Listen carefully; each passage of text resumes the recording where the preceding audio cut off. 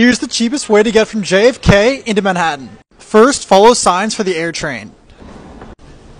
Welcome to New York. Our airport's one of the last remaining places where the honor system applies. TBH, it's kind of a trek to the air train.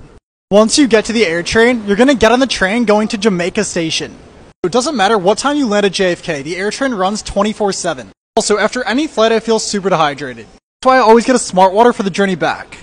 Then get on the air train. The air train costs $8.25. You'll pay retroactively. Then follow signs for the subway. The sign's pretty big, it's hard to miss. Then get on the E-train headed towards Manhattan.